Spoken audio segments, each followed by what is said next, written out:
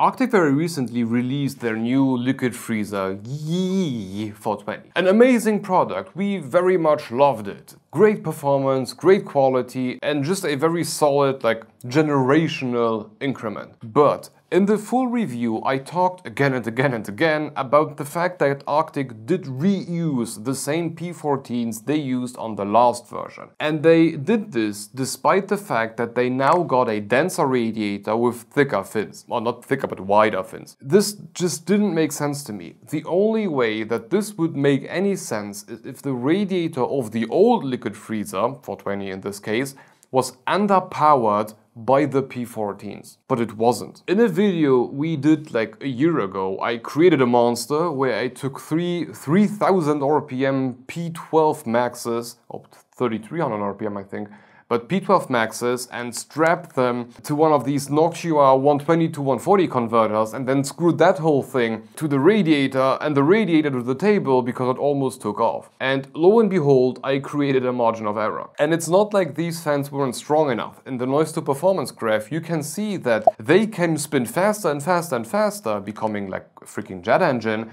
but the temperature did not drop. The radiator, pump, water block, or any combination of these was just done. So no, the Liquid Freezer 2 wasn't underpowered by the P14. Quite the contrary, it was actually pretty well calibrated. You could lower the noise by adding more fans and thus making each of them spin a bit slower, but the temperature gain were marginal at best. And if we know that, and we know that the cold plate got upgraded, the pump should also be better, but more importantly there is a thicker and more dense heatsink involved, wouldn't that kinda mean that the fans are now at least slightly underpowered? And we are here today to find that out, because thankfully I got another set of Arctic P14s lying around, which we strapped to the back of the LF3 420, creating a weird looking thing because my P14s are white. But ignoring the eye cancer inducing look, let's see if the LF3 420 really is underpowered by torturing it on the same benchmark we did before, but in push-pull. On the 120 watts workload we got the first surprise, cause despite the regular 420 being marginally better than the original one,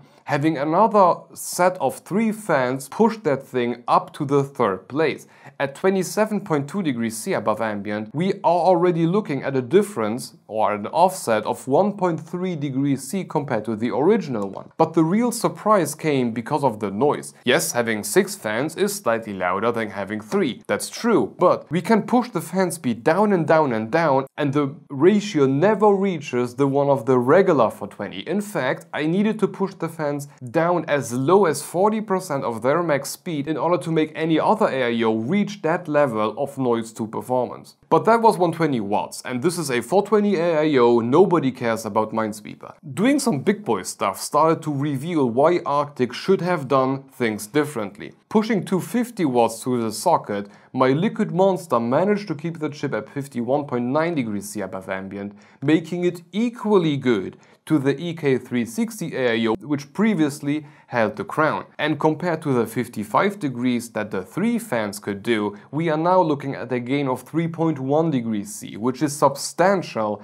in the high-end cooler world. But the kicker comes now. At this workload, the noise to performance line of the Liquid Freezer with 6 fans becomes the absolute best I have seen so far, even outperforming the EK AIO by a big margin. And the joke here is, if all of the 6 fans are set to 40%, we are roughly at the same temperature that a regular LF420 can reach full blast. At an extremely high workload of 320 watts, it just became worse. At 71 degrees C above ambient, the LF3 now took the crown for itself. Given it's a margin of error away from the nucleus, but the distance to the LF2 now became 3.7 degrees. And to finish off my anger, this is the noise to performance ratio I would have wished to see on the LF3 review. This is best in class by a long shot. Nothing comes even remotely close. And funnily enough, here we can even see that the radiator is now done. If you look at these types of graphs all day long, you will start to see weird patterns. Like, let's take the nucleus line. It's pretty flat at the end. This usually indicates that the fan is the one that is keeping everything afloat. If you lower the fan speed even slightly, you will get a significant loss in temperature. Basically, the thing is struggling to keep up and the fan is the last line of defense. On the other hand, if we take something like the Alpha Cool Core Ocean,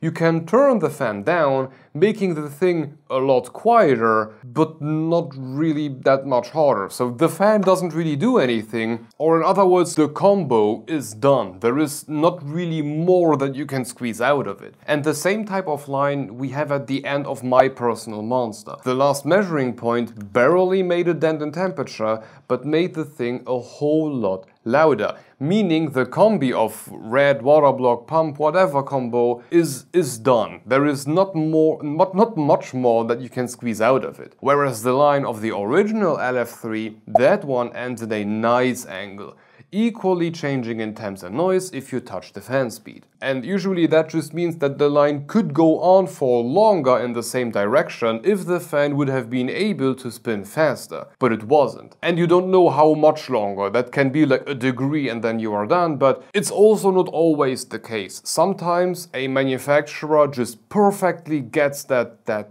right spot. Let's take the LF2 for 20 for example. Even if the angle is nice, there isn't much more that you can squeeze out of it. But this then brings me to the point of this video. Arctic missed out on the Liquid Freezer 3. Don't get me wrong, I love what they have done and congrats on the product, and if I would distribute recommendation badges, Arctic could hang one on the wall. But they could have done better. I understand that this isn't doable using 3 fans, I get it. But the P14s are clearly not strong enough to get everything out of the radiator. This line proves it. And they could have tried, like anything in between here and here would have made the Liquid Freezer 3 the best in slot noise to performance king. And right now, Arctic just shares that spot with the nucleus, whereas the nucleus can go on for longer.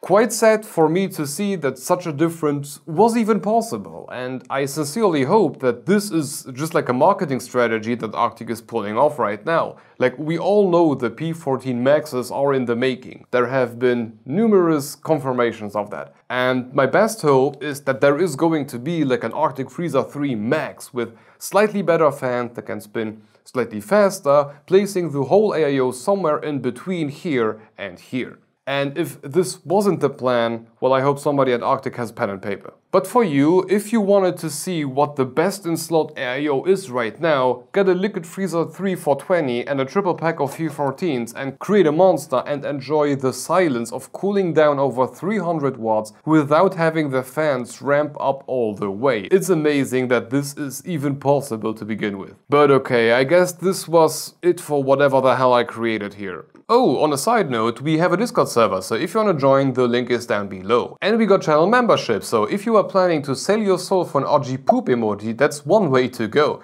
But if not, I'm also releasing the content to all members 2 or 3 weeks in advance.